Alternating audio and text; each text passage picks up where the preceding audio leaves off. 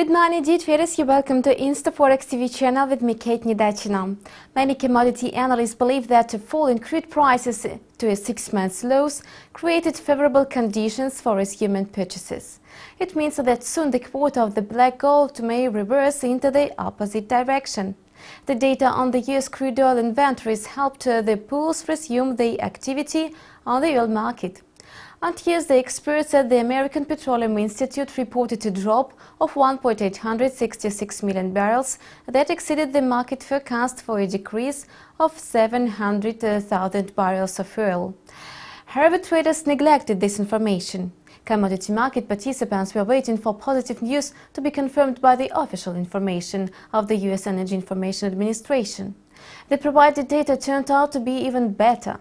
Crude oil inventories declined by 4.203 million barrels for the week ended on July 24th. Most commodity analysts didn't expect such a slump, predicting only a fall of 184,000 barrels.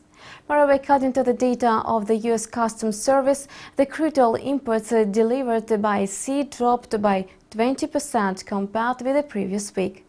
This time, traders could not ignore such statistics, and the quotes of the black gold skyrocketed. In an hour after the publication of the inventories data, the price of Texas light sweet climbed by $1.5, exceeding the level of $49 a barrel. How long the bullish trend will prevail on the oil market and what other events will occur on the commodity and currency markets, you will find out from the next releases at the InstаForexx TV channel. See you!